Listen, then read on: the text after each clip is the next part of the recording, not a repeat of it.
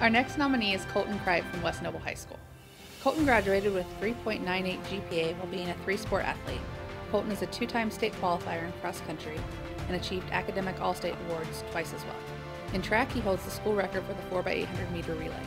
Colten is a great athlete. He was nominated for his character and leadership. This was displayed most prominently after suffering serious injuries in a car accident that put him out of competition for a year. During this time, Colten embraced his role as a quiet leader, helping his teams any way he could without complaint. He is highly self-motivated and will succeed in anything he chooses to pursue. Colten plans to attend Grand Valley State University this fall, where he will run cross country and track and major in finance. Good luck, Colten.